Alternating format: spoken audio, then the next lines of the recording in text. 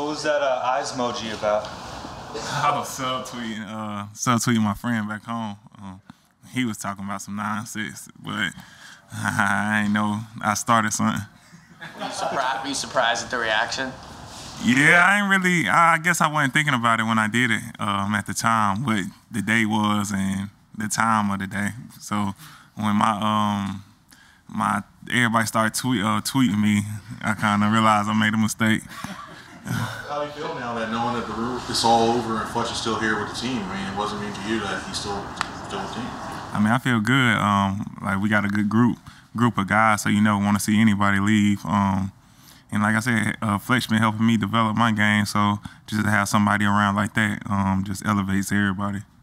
How good do you think Milton can be? I mean, he can be as good as he want. I mean, he's already good right now, but like you're saying, just playing in the league is just about improving every day. And you know, I think he shows it with his work every day, so I think he can be a great player. Do you guys do anything in the room for somebody getting their first sack? Nah, well, I mean, we just congratulate him. You know, just I mean, because we laugh. I think I was laughing with him. Like I was telling him every game, like, boy, this could be your day. This could be your first one right here. I forgot my first one came in like week 9 or 10. I tell him that's how the league works sometimes. Do you remember who it was? Your first one? Oh yeah, it was the Colts. No. The Browns. The Browns. I forgot who the quarterback was, but I know it was the Browns. I forgot.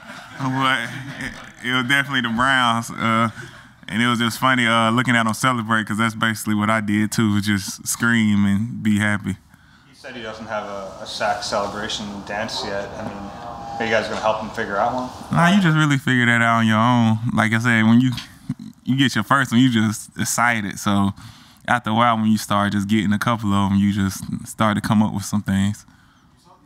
You saw him get improving as he goes on. Is there a specific area where you've seen him improve since some training camp to where he is today? I mean, just playing faster, just knowing, you know, what the offensive line trying to do, just where the slide coming from, or just, you know, knowing how to beat his blocker faster.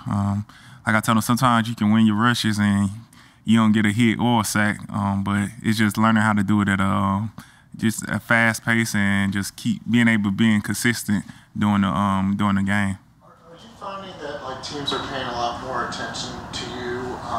You know, these last few weeks especially, like, because you got off to like such a really good start with the 6 sacks in like 4 or 5 games and everything. Has there been a difference?